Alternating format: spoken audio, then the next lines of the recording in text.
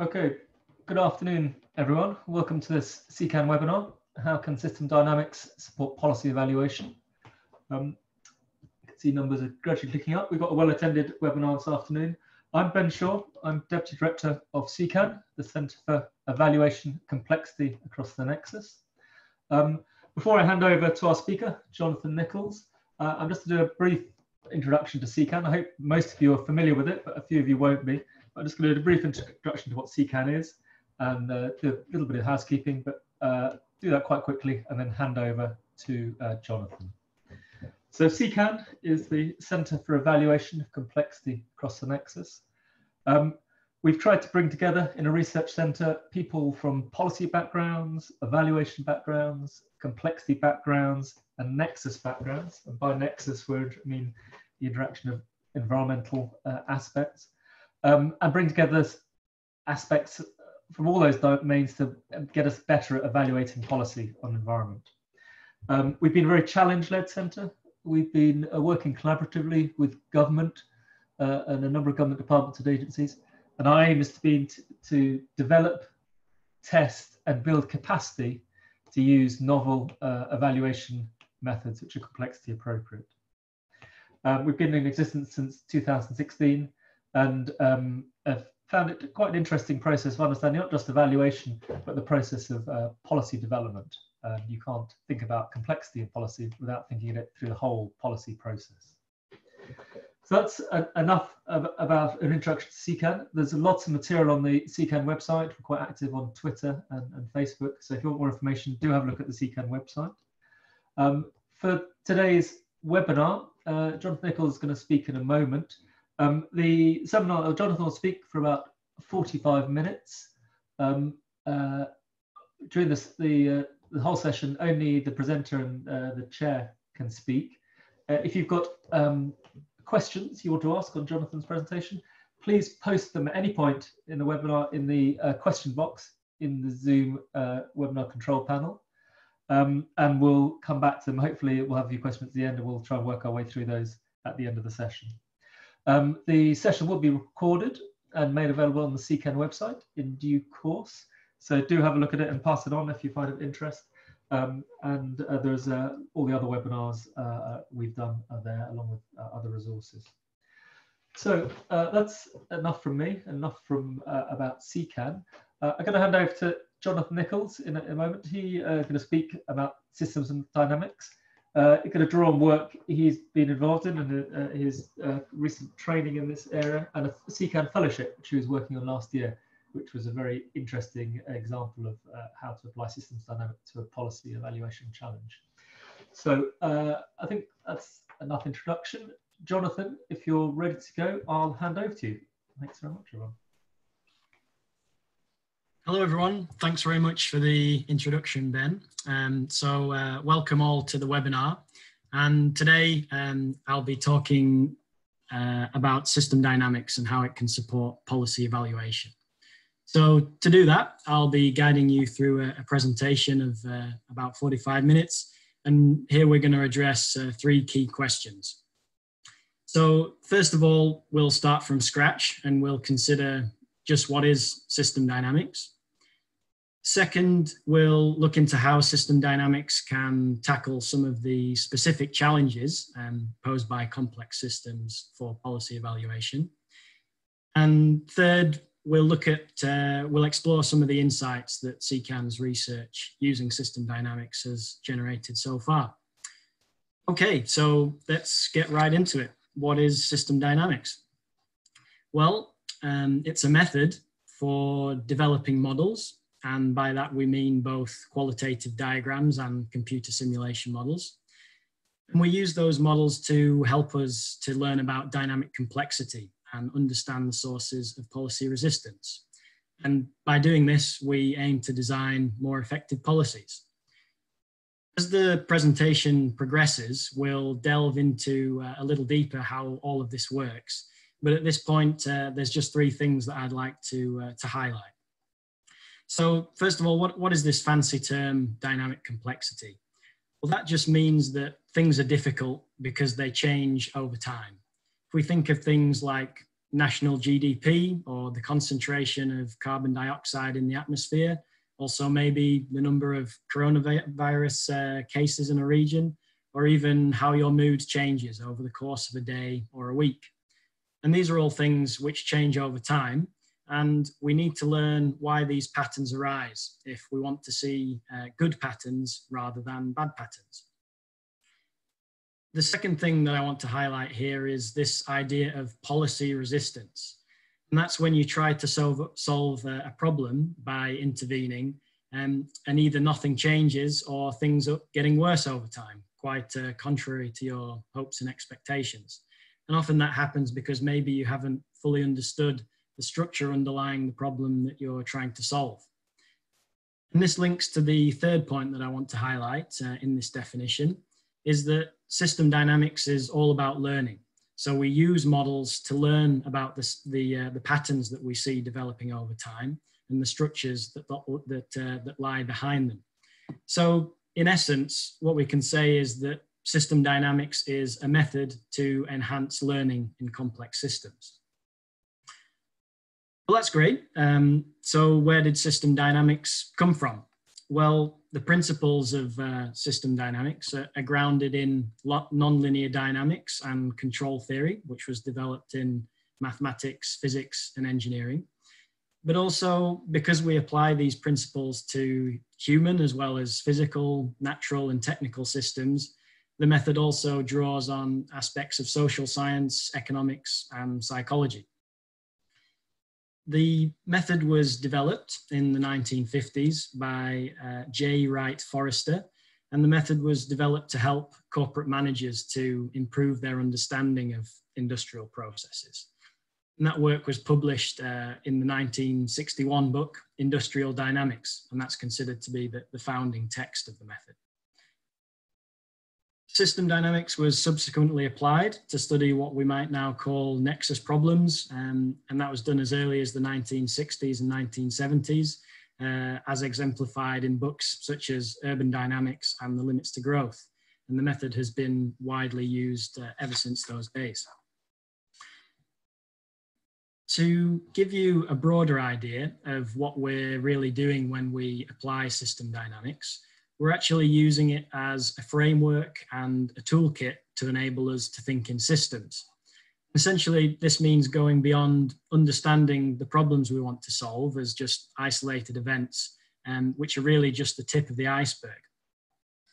So we start to achieve this by taking what we call a dynamic perspective. So we look at the key variables to see how they have developed historically to start to frame problems as patterns over time.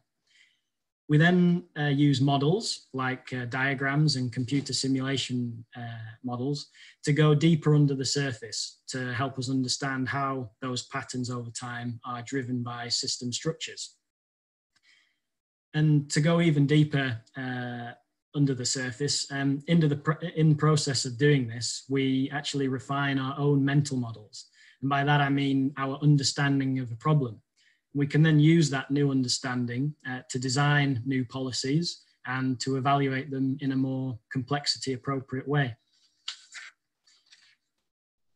Now, during this introduction, I've mentioned that a big thing in system dynamics is the use of models. But before I go into how those models work and what they look like, I want to just revisit the idea of why we would want to build models to support policy design and evaluation in general. And one reason is that models can provide us with a useful simplification of reality, or a micro world. And that needs to be accurate enough so that we can run experiments which would otherwise be too dangerous or expensive or take too long in the real world. And it's the same idea as why an aeroplane pilot would learn to fly with a simulator rather than jumping straight into the cockpit of a jumbo jet. In addition to this, though, there's another reason that we might use models, and that's that they're often competing perspectives about the causes underlying a complex problem and also how it should be addressed. So we can use models as what we call a boundary object to interrogate, and we can use that to form the basis of a shared understanding among different stakeholders. But of course, in practice, those two things are intertwined. So there's no point in discussing a boundary object if it doesn't bear some resemblance to at least somebody's reality. And there's no point in running experiments in a micro world if decision makers don't align on its assumptions. Now, this point is actually relevant to all model-based methods. So I want to take the question a step further to consider why we would want to build system dynamics models in particular. And ultimately, this comes down to a point that is often underplayed, even by policy consultants who use system dynamics on a daily basis. And this is that system dynamics models help us to understand the endogenous sources of the problems that we're interested in solving. Now, by that, what I mean is how the elements inside a system are interconnected and influence each other through feedback loops of circular causality.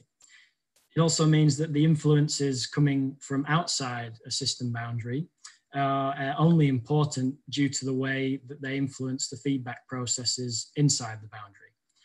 Or to put it more simply, it's the phenomena by which A leads to B, which leads to more A. And through this structure, the system ultimately drives its own behavior through interconnected feedback processes. Now, when we don't take an endogenous perspective, and we don't recognize that the structure of the system is generating its own behavior, we run the risk of running into policy resistance and potentially feeding the problems that we're trying to solve. Without this perspective, we can also miss out on opportunities for harnessing the power of complex systems in order to, for example, harness feedback processes to push things in the direction that we want them to go. So as both micro worlds and as boundary objects, we can say that system dynamics models empower us to bring this endogenous perspective to policy making. To achieve this in practice, we typically follow 3 steps. So first, we aim to uncover those endogenous sources of problematic behavior. And we do that by iterating between building and testing different model structures, or what we call in system dynamics, dynamic hypotheses. And we compare those with evidence and data about the problem that we're looking at. There's also a long tradition of building SD models in participatory group settings as well. Next in the process, we identify leverage points within the feedback structure where policy interventions might produce a relatively big effect with a relatively small push. And we do that by analyzing how the feedback loops interact in the model structure over time. And if our model is a quantitative model, then we can run computer simulations and compare various scenarios. In the third step, we use the model that we built and our new understanding of the feedback system to begin to design and test policy options. We do that by building new policy structures into the model to run virtual experiments. And we can run different scenarios and sensitivity tests to understand how the policy might work in a rather similar way that we ran tests to understand the problem. This process actually is quite similar to other model-based policy design methods, but the feature which I would say is unique to system dynamics and actually presents the most valuable opportunity for evaluation is in analyzing the feedback structures to identify leverage points. And this is what I'd say where we can start to frame complexity as an opportunity as well as a challenge for policy evaluation. And it's an idea that I'll return to later in the presentation. So moving on now, what do system dynamics models look like? Well, there are 2 main types of model. And the first kind is called a causal loop diagram, or CLD. And that's a qualitative representation of how variables connect to one another to form feedback loops. In this fun example, we can illustrate the basic idea. So if we have more eggs, we have more chickens, and then we'll have more eggs, and so on in a reinforcing feedback loop. But at the same time, if we have more chickens, we also have more road crossings. And since chickens might not be the most streetwise creatures, we then have less chickens, and that forms a balancing feedback loop. It's the interactions between these feedback loops and how they change in importance over time, which produces dynamic complexity. So it's really important to use diagrams like these to depict the feedback loops that are important in the system. This particular type of modeling tool, causal loop diagrams, is really good for communicating the essence of a model structure or a dynamic hypothesis, and for building models with others in groups. To show you an example of that, this is a CLD from a recent paper on COVID-19, and I'm presenting this certainly not with a view to looking at the diagram in any detail right now. Actually, what I want to highlight here is the purpose of this qualitative model.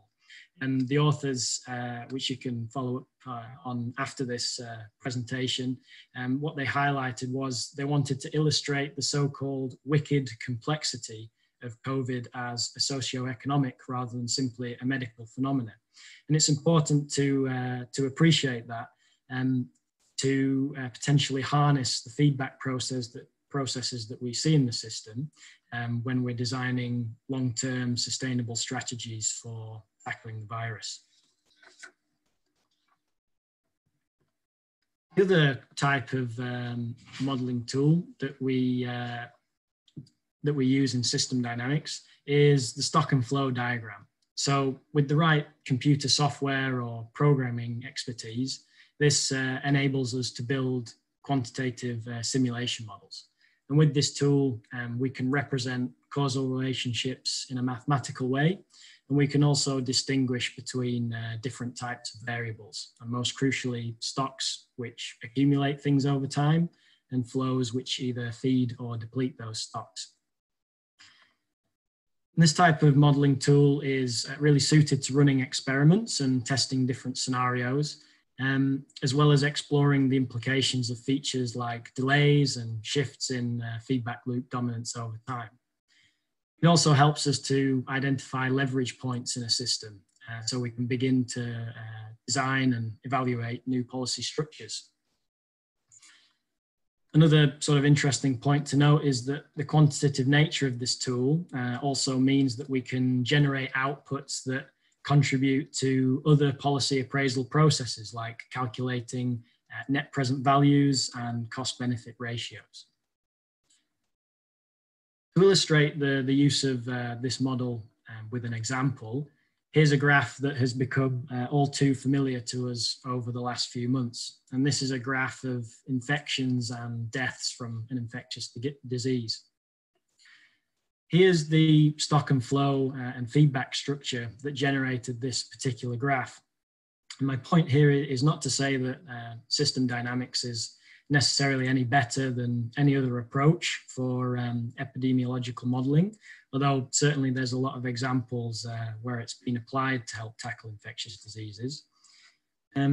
Actually, my point is that these are the kind of graphs here on the right that you can generate from a system dynamic structure. And this structure depicted on the left is exactly the structure that created this graph on the right. So ultimately, it's the patterns of behavior that we see in the graph that result from the stock and flow and the feedback structures that we've captured in the model, i.e. they are coming from the structure of the system. And that's the endogenous perspective that I was talking about earlier. When we have a stock and flow model, we can also use that structure to design and evaluate new policies. So for example, like a quarantine intervention for those infected with a virus. We can also use the model to identify some important assumptions in introducing policies. So for example, important assumptions like having a world-beating test, track and trace program, and explore how those assumptions might influence whether our proposed interventions might be successful, and also if they're not successful, why that might be. Now, having said all that about modeling, I would like to point out that although models are absolutely an essential component of system dynamics, it's actually a method that includes more than just models and modeling. So as I mentioned earlier, there's a rich tradition in system dynamics of using models in participatory settings, and there's plenty of guidance available for different types of facilitation practices and even workshop recipes for incorporating stakeholders' knowledge into policy design and evaluation. In addition to that, there's also a vibrant community of international system dynamics practitioners and researchers. There's an international SD society. There's special interest groups there for certain topics like health or environment or food systems, as well as local chapters in each country and an annual conference. And finally, given how long the method has been in use, as well as its versatility, there's really a mature and constantly expanding casebook of system dynamics applications in both the public and the private sectors, with plenty of well-documented lessons for us all to draw on. To highlight just a few of those applications, which you might be interested in following up on after the webinar today, probably the best known example is the Limits to Growth study, which was published in the 1970s. And this work involves building a highly aggregated model of the world system to explore how infinite economic growth and population growth might play out on a finite planet. And that the insights of that work provide the basis of the sustainability agenda and numerous initiatives today. More recently than that, system dynamics was also used in the Monroe Review of the child protection system in England. And that work revealed the implications of a compliance culture that had developed in the profession, as well as the influence of past policies on current operations. And system dynamics provided an organizing framework for the report's recommendations.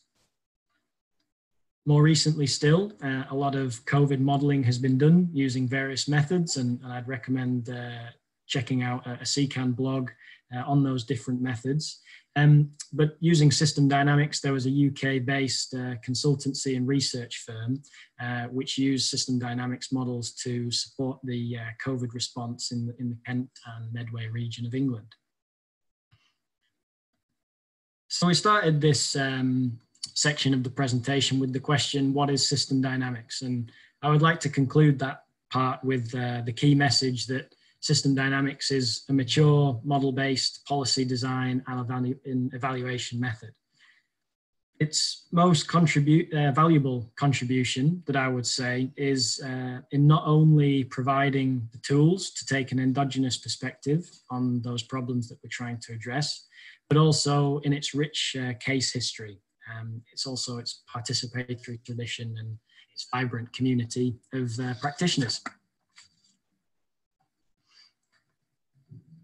Okay, so we know what system dynamics is now, but what does it have to offer in the specific context of policy evaluation and the challenges presented by what some of us call complexity or complex systems? And to address this, I'd just like to start by touching on why we need policy evaluation in the first place. And this is the unfortunate fact that things sometimes don't work out how we planned. And in policy, that's sometimes because of what systems thinkers call the counterintuitive behavior of social systems. Some everyday examples are fairly familiar to us. So we build more roads to relieve traffic, but somehow there ends up being more traffic than before, so we need to build more roads. Something I think maybe all of us can find is that we've got more technology at our disposal than ever before, but we should be working less, but somehow we seem to have less leisure time. In agriculture, it seems that the more pesticide we use, the more we need to use. And in healthcare, we've had great success using antibiotics, but in the process, we seem to have produced more virulent pathogens and reduced the effectiveness of those antibiotics over time. So because social systems can be counterintuitive, that's one of the reasons that we need policy evaluation. And the point of policy evaluation is so that policymakers can understand what works, why, or indeed why not, and who is affected and in what ways. And that's actually the definition of policy evaluation according to the Magenta Guide. And in case anybody's unfamiliar with that, it's the UK government's guidance on policy evaluation. Now, to take this a step further, we'll have a look at complex systems. And the trouble with complex systems is that they have various properties that make things behave in an especially counterintuitive way. So, for example, complex systems have features which we've discussed earlier, like change over time or dynamic complexity. There are also feedback mechanisms, and they generate puzzling behavior, which emerge from hidden structures below the tip of the iceberg. Complex systems can also be full of nonlinear relationships between system components, and that makes it much harder to predict how an intervention will work in practice. There are also leverage points and hubs that we need to be aware of, as well as path dependencies, domains for stability, and tipping points. And that's not to mention that there can also be multiple perspectives and different actors with different goals and values. If all that isn't challenging enough, for all of those reasons that I've already mentioned, complex systems are themselves not only difficult to understand, but are also difficult to communicate about. And in evaluation, all of these properties intensify the challenges that evaluators already have to grapple with when helping to figure out what works and why. So clearly there's a need for complexity appropriate methods to address those challenges. Now, I don't think there's any need for me to go into further detail here on exactly what each of these properties are and how they pose challenges for evaluation. And that's because CECAN has already done a great job of doing that in the supplementary guide on complexity, which is an appendix to the Magenta Guide. There's also various other webinars available on the website about how these properties pose challenges for evaluation. So I really recommend that you check those out if you're interested in learning more. What I'm really keen to highlight about these properties is that system dynamics has features that can handle each of these properties of complex systems. So change over time, feedback, emergence, nonlinearity, levers and hubs, path dependency, and tipping points, they can all be handled through the system dynamics modeling language and model analysis procedures. Multiple perspectives of different actors in the system and the challenges of communicating complexity can also be handled through the use of participatory modeling or group model building, GMB, as we call it in system dynamics. And there's also plenty of visualization tools and interactive model interfaces that can help make complex models more accessible. So in this way, we can say that system dynamics can tackle the various challenges that complexity poses for evaluators. And that's part of my second key message for the presentation today. And that's that system dynamics can support policy evaluation by enabling users to understand how the properties of complex systems promote or hinder policy success. And that's the ability to understand the sources of policy resistance that was mentioned earlier. So by doing this, system dynamics can help facilitate learning with the aim of improving policymaking. But that's not all, I would say. So let's take a look at the policy cycle as depicted in the Green Book. And the Green Book is the UK government's guidance on appraisal and evaluation for policies, plans and programmes. There is some overlap, of course, with the Magenta Guide, and it seems here in the UK we like our colourful books. There's a Green Book, a Magenta Guide, an Aqua Book, in case anyone from out the UK is wondering what all those are. But in the Green Book, the policy cycle is depicted as an iterative process, which includes evaluation.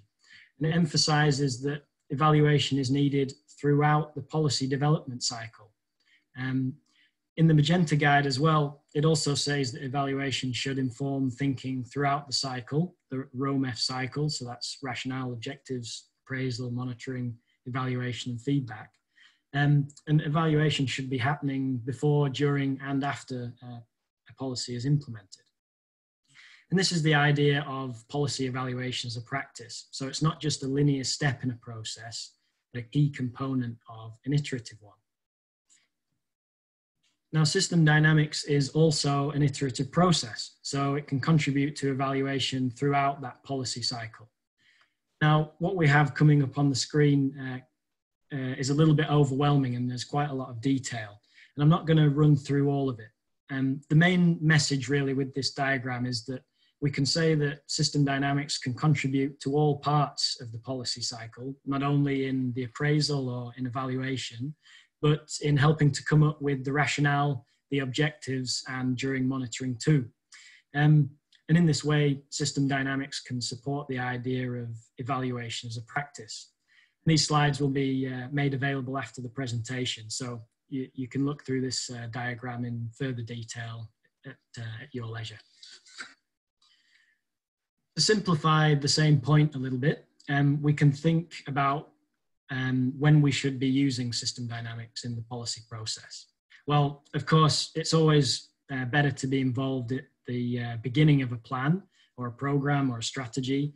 And by using system dynamics, we have the opportunity to harness the properties of complex systems to our advantage. We can design policies focused on leverage points in the system, so we can create a relatively big effect from a relatively small nudge. But of course, circumstances don't always permit us to do that. As with evaluation, so in system dynamics, we might only have the opportunity to be involved once the ball is already rolling. So in which case we can use system dynamics tools while a policy has been implemented. We can do that to track its progress and guide any adaptation if necessary. And we can also use system dynamics after a policy has been implemented as a way to look back and learn for the future. So to complete the second key message of the presentation today, system dynamics can also support policy evaluation by delivering complex systems insights throughout the policy cycle, as I like to say, a ready-to-go complexity toolkit. And in this way, we can say that system dynamics can support evaluation as a practice rather than just as a step at the end. All right, so now that we know what system dynamics is, and I've taken you through a little pitch as to how system dynamics can tackle the challenges of complexity and evaluation, we're now moving on to our third and final section of the presentation.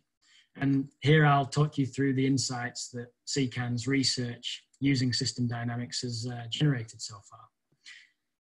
To give you a bit of background to this research, so the context for this work was a CECAN fellowship that I had the opportunity to complete during 2019.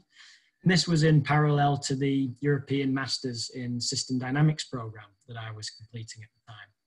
This program consists of studying at the University of Bergen in Norway, the New University of Lisbon in Portugal, and at Radboud University in Nijmegen in the Netherlands. And towards the end of that program, I conducted a master's thesis research project, which was supervised by the University of Bergen, and it was conducted in partnership with CECAN via the fellowship. Now, the real-world problem that my research was focused on was the issue of soil degradation in England.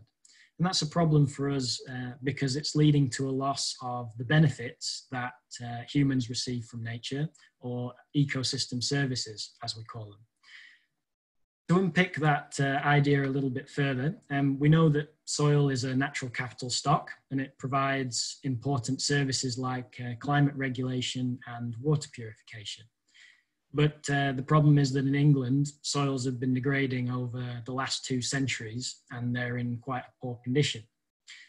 How do we know they're in a poor condition? Well, soil organic carbon is one indicator of soil health. It's a measure of the organic matter that's present in the soil. And it's been declining in England during the 20th and early 21st centuries. And this loss of SOC as we call it, soil organic carbon, it results in significant economic costs because it results in a loss of ecosystem services. And these have been calculated to represent a substantial sum of money, £560 million to the economy each year in England. So understandably, government organisations are keen to address this. And as set out in the 25-year environment plan for England, the target has been set of ensuring all of England's soils are managed by 2030 in a sustainable way. To support the 25-year environment plan, the Natural Capital Committee, they are the government's independent advisor on natural capital, and they've said that natural capital investments are needed to deliver the government's ambitions, including their soils targets. So this renewed interest in soil health and also this recent enthusiasm for natural capital investment, it presents some interesting policy evaluation and research challenges. And this is because we have a reasonable idea of how changes in soil natural capital stocks can influence the delivery of ecosystem services. However, we're less clear about how investment in soil natural capital will influence the dynamics between soil health, ecosystem services value, and the potential returns on that investment. And therefore, maybe the money that might be available for maintaining or further enhancing soil natural capital stocks over time. We're also aware that investment in soil natural capital involves intervening in a complex system. Indeed, soils are complex systems, and they are themselves embedded in a complex socio-ecological system.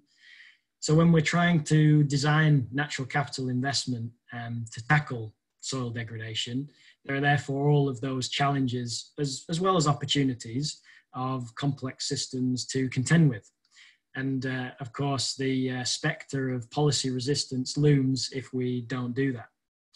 There's therefore a strong need for a complexity appropriate evaluation in this area, and as always, preferably in advance of any implementation. To support such an evaluation, there were several research objectives for my fellowship project. So the first one was to understand from a dynamic perspective while soil degradation has been happening in England. And the second objective was to use that understanding to explore to what extent natural capital investments could be successful in reversing soil degradation. So in essence, the idea was to develop an understanding of the problem, which could then be used in an evaluation to inform policy design. The basic approach that was used was to synthesize existing knowledge out there about soil degradation, to synthesize that in a model, and then use that model as a laboratory to explore how effective natural capital investments could be. To do this, system dynamics was built, and that was built by integrating existing knowledge about soil degradation from a literature review. The model was tested under different management scenarios against a reference field site at the Rothamsted Experimental Station in England, and this was achieved through an iterative process of model building and testing. The model was then used to design natural capital investment policies, and those were focused on the leverage points which were identified while testing the model. And the influence of those new policies on soil health was assessed against the ambitions of the 25-year environment plan. To summarize this process, the first part was very much focused on developing an understanding of the problem, while the second part of the process was really focused on designing and evaluating potential policy options. The insight that this work provided about the problem of soil degradation was that it is actually a balancing feedback loop that drives the behaviour of the soil health indicator SOC. So this graph compares simulations for two land management regimes on a specific plot of land from 1852 to the present, and the results correspond with real data for a specific location at Rothamsted. So in the worst case, which is indicated here by the red line on this graph, no crop residues or manure had been added to the land at all. Whereas in the best case, indicated by the blue line, all crop residues generated from the field, as well as additional manure, was added fairly consistently over more than 150 years. And in both cases, we can see here that soil organic carbon exhibits behavior which is converging on a new equilibrium. So in other words, it's flattening out. And in system dynamics terminology, we call that a goal-seeking behavior. Now, why would this happen? Well, this happens because of the structure governing organic matter decay. Larger stocks of soil organic matter represent a larger food resource for microorganisms. So more decay occurs, which releases more carbon as CO2 from the stock of SOC. And this has important implementation points for managing SOC stocks. So for example, if we want SOC to be maintained at a certain level, we would need to keep adding organic material at that rate forever.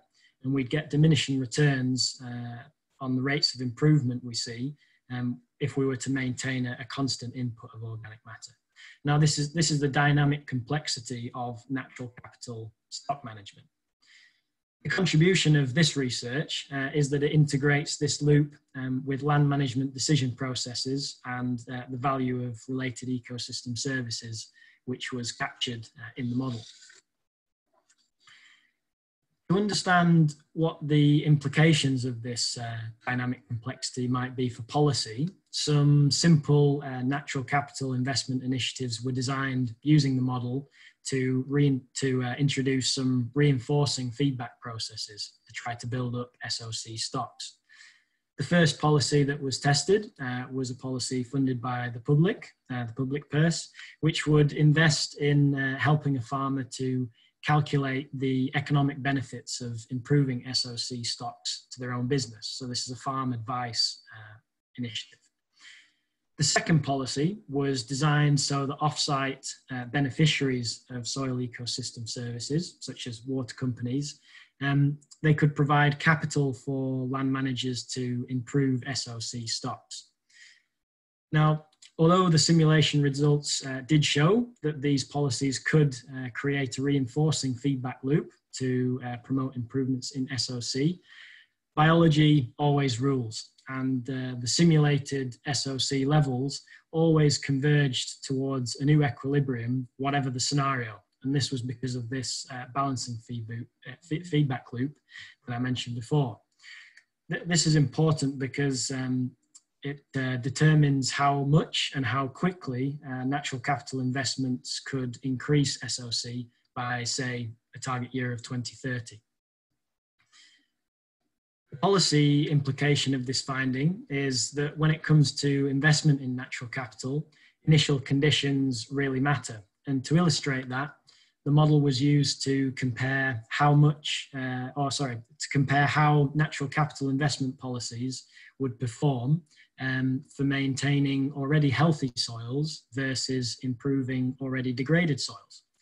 So for the healthy soil, the policy generated a net positive investment in terms of ecosystem services value compared to just doing nothing and potentially allowing degradation to occur. And good levels of SOC could actually be maintained and even slightly improved over a 10-year time frame.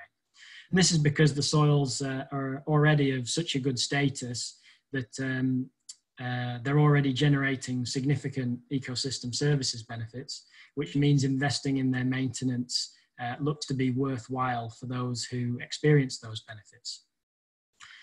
For the degraded soil, however, it was actually a different story. So it turned out to be a net negative investment compared to doing nothing.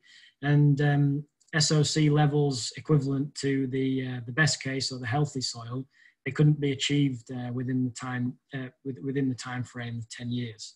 And this is because SOC had already bottomed out and it would take much longer to reach the desired target level with realistic rates of organic matter applications. So these findings highlight that, of course, it's better to stop healthy soils degrading in the first place, but also that it's a very good idea to invest in maintaining soils that are already in a good condition. Another possibility that was suggested by these findings is a different type of policy design, which wasn't explored in this research. And that's a policy which could potentially transfer the investment returns or the costs that were saved while maintaining already healthy soils to those parcels of land with a very poor soil health status. So this could be some kind of transfer policy where we could transfer the value of ecosystem services benefits across different land parcels or farm businesses and regions to help restore those soils that are already badly degraded. Now, this research can be considered as very much a first attempt at using system dynamics to tackle complexity in this arena of soil health and natural capital investment. So there's definitely some opportunities for improving on this research to develop further insights.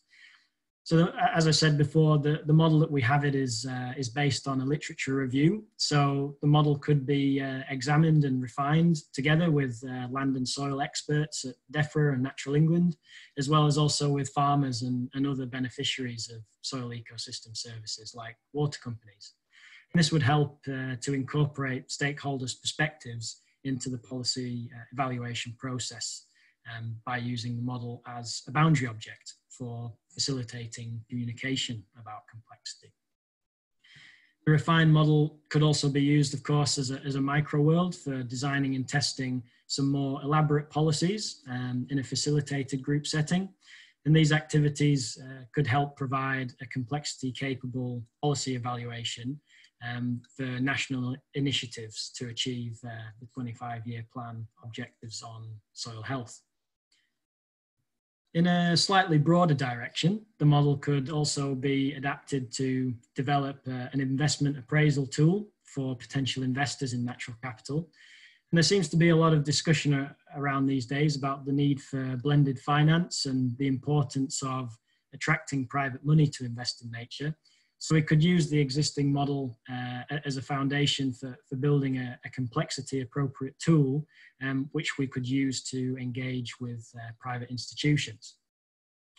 As a first step towards that, I would recommend that a market research exercise be conducted to understand how complex systems are represented in existing investment appraisal tools. So to conclude this third section of the presentation, we can say that CECAN's research using system dynamics has generated the following insights. The first one is that achieving the targets of the 25-year plan is subject to the dynamic complexity of natural capital stock management, in this case, soil natural capital stocks such as SOC. The other insight is that some kind of capital transfer policy may be needed to ensure that we can invest in improving already badly degraded soils, which might take a longer time frame to deliver, as well as maintaining those soils that are already of a good status. To close the presentation, I'd like to propose two ways in which I think system dynamics can continue to contribute to CECAN's agenda and to help evaluators with handling complexity. The first is that I think there's a lot of potential for methodological cross-pollination between system dynamics and the other various methods that CECAN has been showcasing. So system dynamics has features which could complement some of those other methods to tackle complexity in a comprehensive way. My second suggestion is that because system dynamics has built up such a rich case history over the last 60 years, there's a lot that we can learn from how system dynamics has been used successfully, or indeed not so successfully in some cases, for tackling complexity in policy practice. And I'd like to refer here to a recent paper which was published by some researchers from CECAN, and that was they identified that complexity seems to be perceived by evaluators more as a challenge or a difficulty to overcome. So there's a lot that we can do to emphasize that complexity is also an opportunity.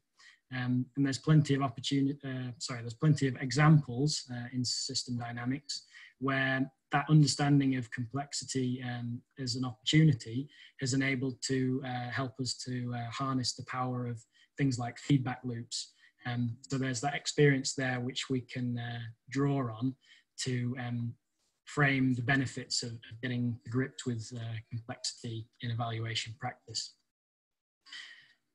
If you're interested in learning more about system dynamics, I'd really recommend checking out the SD Society and their online course catalogue, as well as the Operational Research Society. There are also some great books out there, and a fantastic starting point is, of course, Meadows' Thinking in Systems. And I've added a couple of papers there, which you can click the links on when we send out the slides, which I think demonstrate really well how the method works.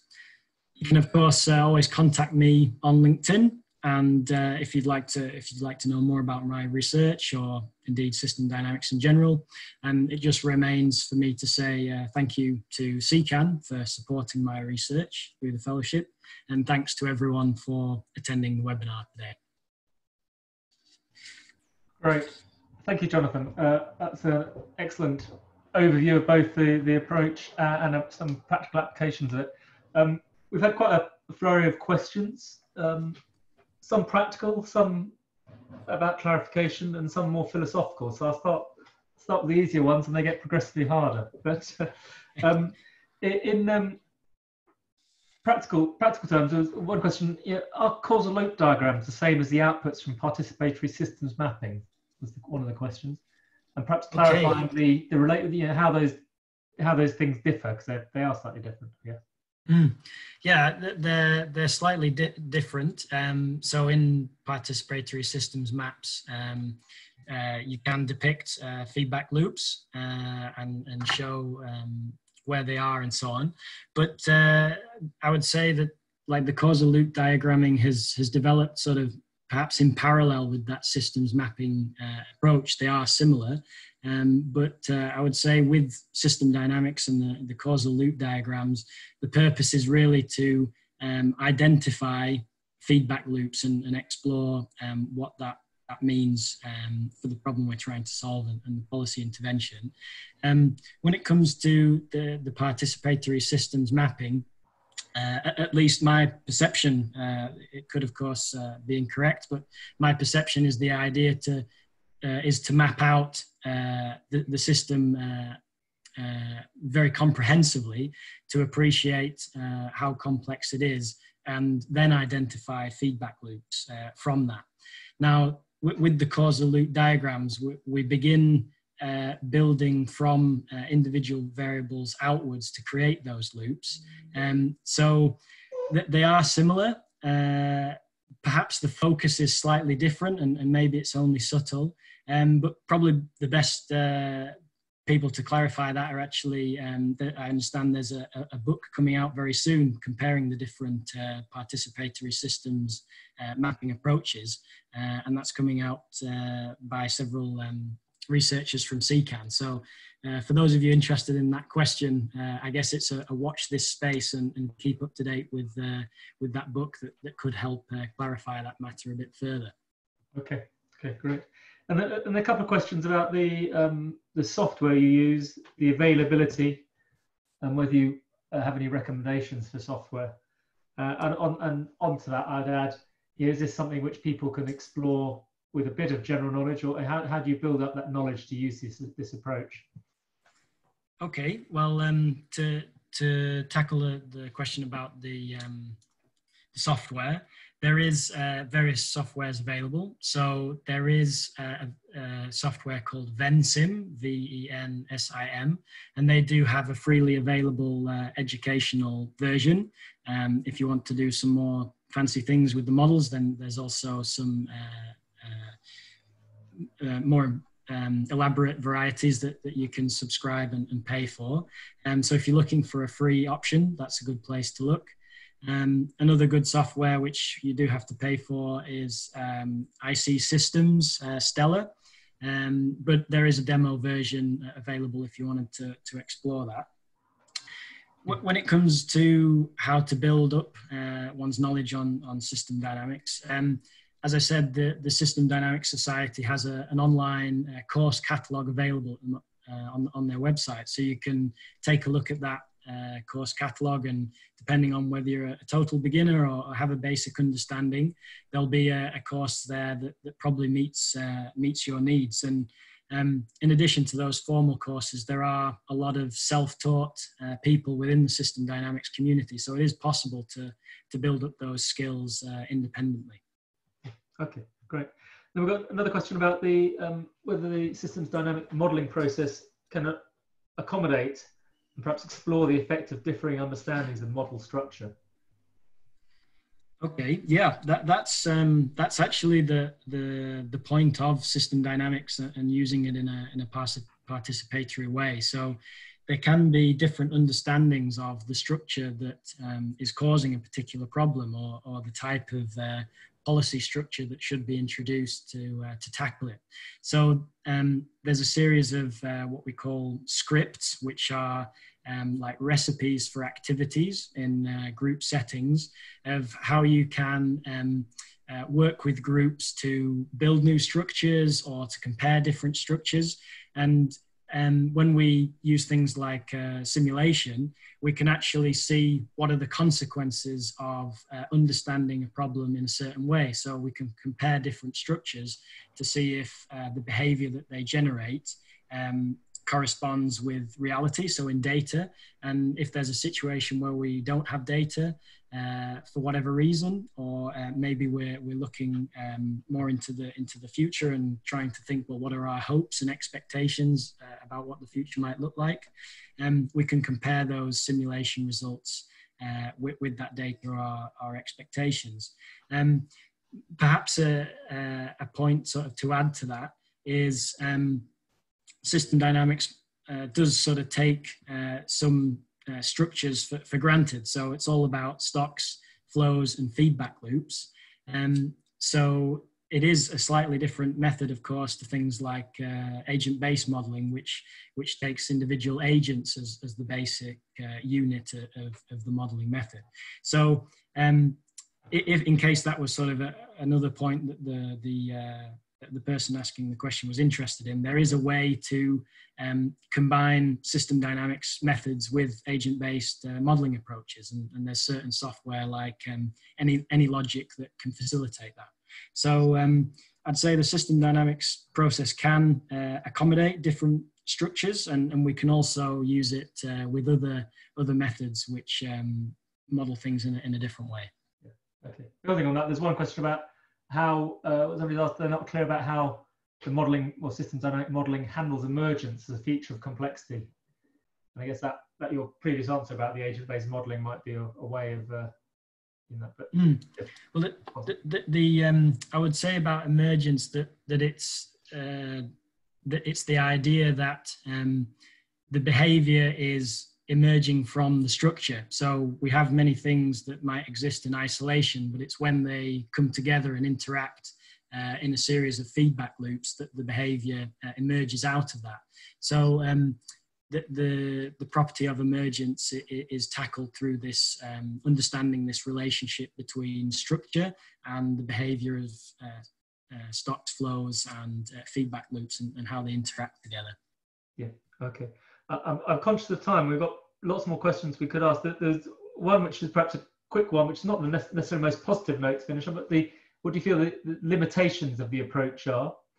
Do a quick answer there, and then we've also had a longer question which gets into quite challenging ground, which whether you feel the underlying philosophy of systems dynamic is shared with realist evaluation, which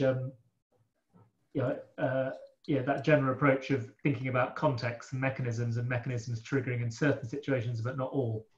In 30 seconds, that's very quick answer. Okay, so realist evaluation, we can design models and run them with different scenarios. Some of the scenarios might be more realistic than others.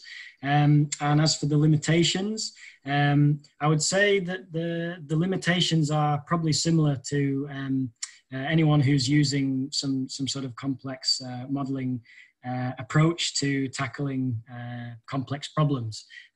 Depending on the issue, there might not be agreement about what the issue is, and it might take quite a lot of time to get that traction with your client to design an intervention that can happen quickly. And also, because it does take some time, it does take a lot of input, it can be a little bit expensive. So these are some potential limitations of the method. Okay, great. That's fantastic. Well, it's 2 o'clock now, so I'm going to wrap up by saying thank you very much, Jonathan. That's been fascinating, very useful. The slides and webinar will be put up on the CECAN website. And thank you to all the participants. So I hope you found it useful. And please do look at the CECAN website and consider signing up to the CECAN mailing list if you're interested in more of our activities.